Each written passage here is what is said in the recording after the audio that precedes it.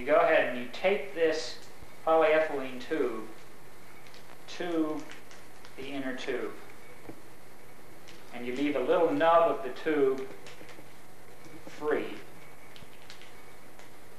And you tape it well down onto the inner tube so that it's, and go ahead and carefully trim.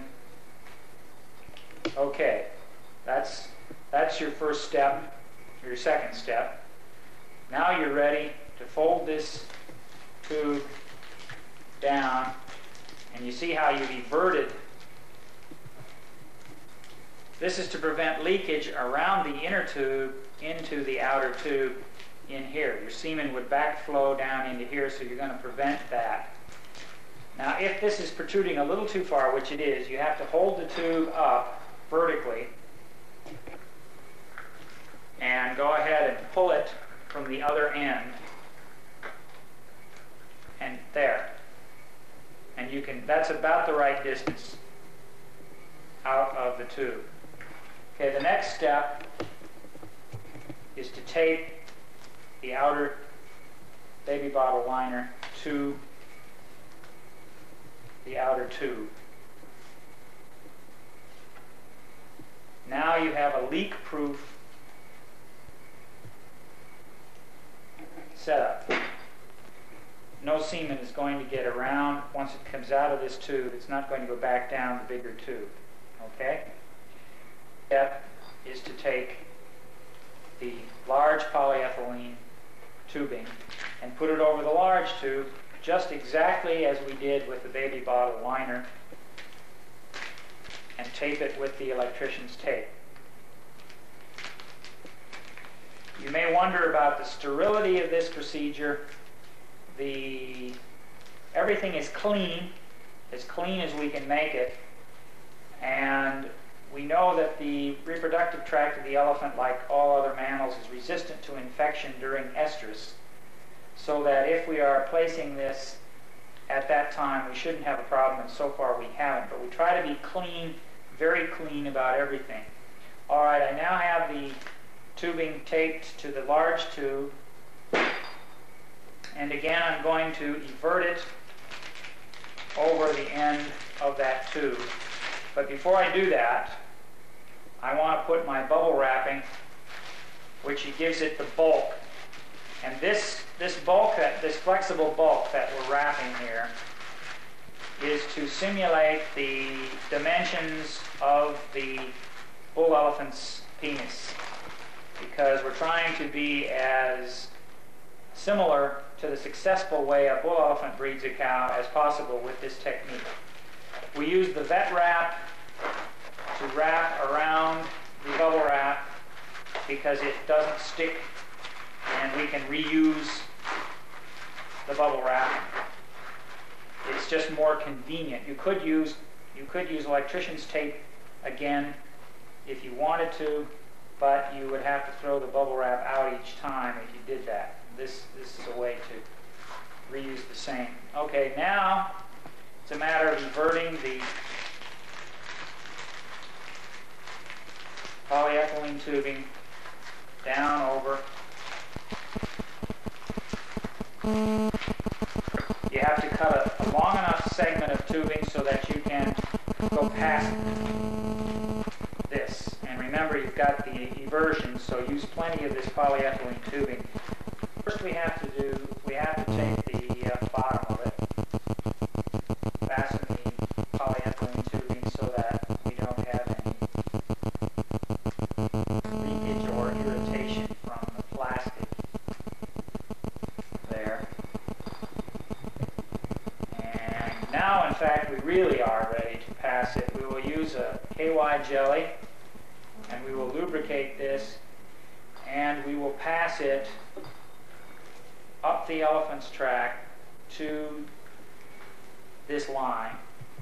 Then we will take our 60 cc catheter tip syringe, and we will affix it to this tube, and let me demonstrate that. Okay, now we're going to show how to inseminate through the tubing that we've made up. First thing we do is take our 60 cc catheter tip monoject syringe and remove it from the case. Then we're going to take the plunger out of the syringe and place a sterile baby bottle liner over the plunger. The reason we do that is that the black rubber of the plunger is toxic to the sperm. And we keep this sterile, so we will place the plunger or the syringe back in the sterile case when we're not manipulating it. The inside of the bottle liner is sterile, so by everting the liner, we now have a sterile surface facing the inside of the syringe when we replace the plunger. It takes a little bit of manipulating to get the baby bottle liner on. Then the plunger is replaced in the syringe. Okay, then we're ready to put the semen in the syringe. We pull the plunger out, replacing it in the sterile syringe case. We take a needle, sterile needle container, a needle holder, and we place that over the tip of the catheter tip syringe very securely. If you have any doubts, I'd tape it.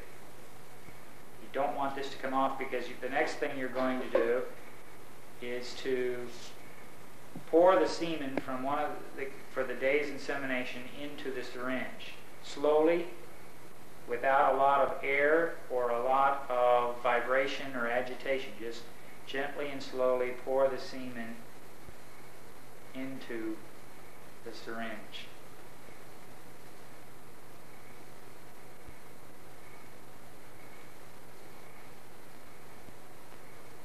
Once that is done, you replace the plunger into the syringe, which is a little bit tricky because you're going to have to do that without losing any of the sperm.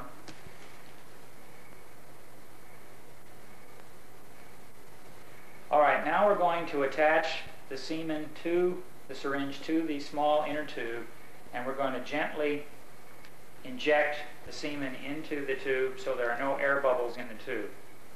This is done slowly. Go ahead. With one person responsible for injecting the semen and another person responsible for observing the flow and noticing when it's filled. The small inner tube holds quite a bit of semen, perhaps as much as 30 cc's.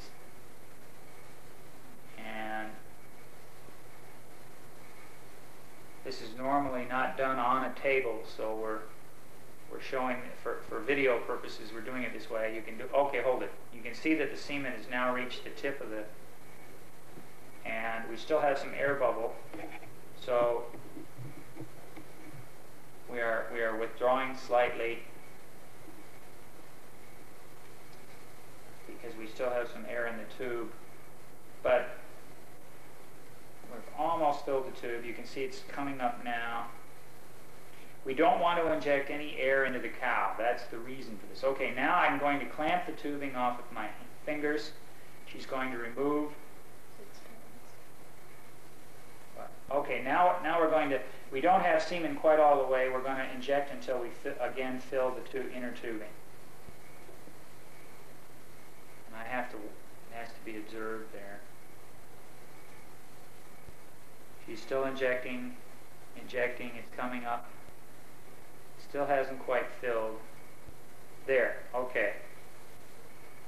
Alright, now I'm going to hold the tubing with my fingers and clamp it off while she fills the syringe with extra buffer, capping the syringe off with the sterile needle holder.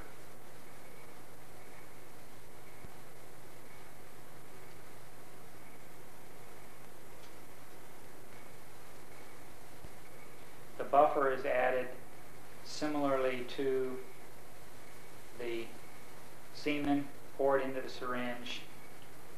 We'll pour just a little bit of buffer, but you want to use a full 60 cc's of buffer. This will be what pushes the semen into the cow and not air. We do not want to use air.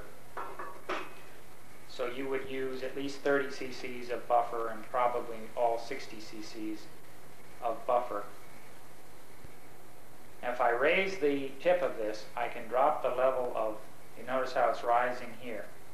See the level rise? And the other end here. Okay, she can go ahead and reattach it once we should have no air in the system, or virtually no air in the system. Alright, just to demonstrate then the speed of injection of this, we will get